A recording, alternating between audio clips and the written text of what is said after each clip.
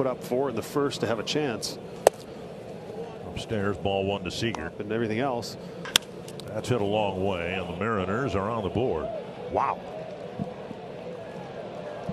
Seager hitting his first of the year, a no-doubter, and it is 6-1. Back in the zone with a fastball, strike 1.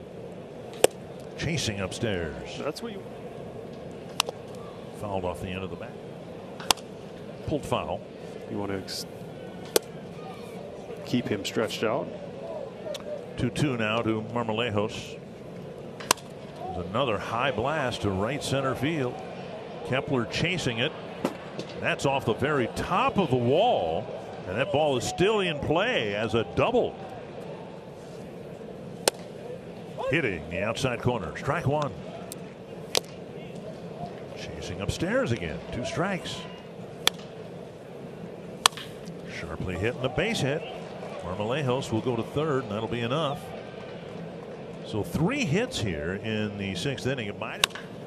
And it is a 6-4 ball game. Trammell hitting his 2nd big league home run. Shoemaker just got tossed. And I was not aware of any ongoing issues. I think in the Seager at bat, the fastball up that he thought was a strike, I think that's been bothering him since then. And at any rate, the big thing is the Mariners are right back in this game thanks to a pair of home runs.